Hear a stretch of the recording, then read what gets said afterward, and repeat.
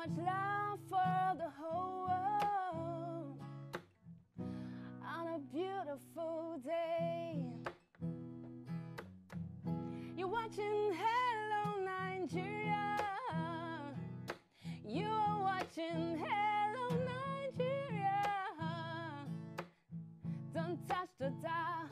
Hello Nigeria. Sit back and relax.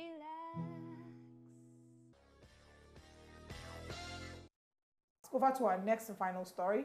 A suspected kidnapper, Abubakar Umar, has said that he and his colleagues collected over 200 million naira in ransom in the last 6 months. He stated that he preferred abducting expatriates from whom he had collected millions of naira in ransom. The suspect, who was paraded in Abuja on Wednesday alongside 37 other suspects, explained that he once collected 100 million cash in a kidnap operation. How does this make you feel?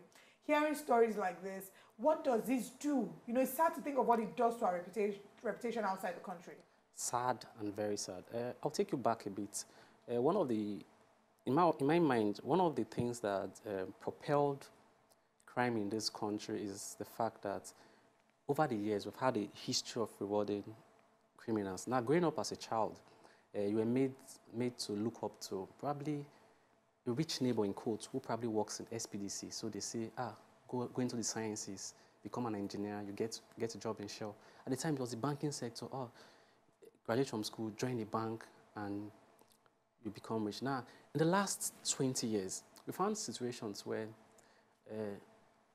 we hear of a name, XYZ. He's a militant, and after a while, the government came, amnesty, patronized them, and became the big boys of the society. Now, people have not seen value for crime. So, Mr. A tells himself, maybe if I do well enough, perpetrate my crime well enough, give me some prominence, the government will give me some recognition. Maybe in time for elections, I'll be used. Now we have a system that have rewarded and for all these criminal activities. So everybody wants to give it a shot. Maybe if I try hard enough, pull 1 or 2 big stunts, I probably will get rewarded, maybe amnesty or something. Now, this is what has obviously, it's for the value chain. Now we now have a mentoring structure that people, they look up to these people as the prominent men in the society, and they want to be like them. So it's quite deep. And it's become a trade. You know, now in Nigeria, you have to be careful. You can't just travel by road to certain parts of the country because you're hearing incidences of kidnap. And I don't know if much is being done about it, because it does seem like we have an ostrich in the sand approach. We keep thinking it's not here, it's not coming here, you know, until it's happened to a close family member or a relative. That's when it dawns on us that it's actually here. The thing about crime is that it's a local business. Somebody from Port Harcourt will not come and rob on an 18 a.m. It has to be somebody from the neighborhood who knows this. And same thing about the kidnapping thing. Everywhere there's a kidnap, the locals are always involved. So it's important that in trying to curb this, you get the locals involved. Like, you know, the incidents that have been happening on the East-West Road in Port Harcourt, around the Port Harcourt Arcs, they say, oh, a full bus was kidnapped. How do you kidnap a full bus of 18 passengers and walk them through a path without a farmer, a palm white tapper, some neighbors, you know, people around seeing what's happening? It's because the society have condoned them, and that's why it's been flourishing.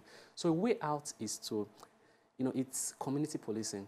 You know, some months back, I took a drive somewhere in River State, and I had a person who was speaking with a member of the local vigilante, and he told me his experience. Yeah.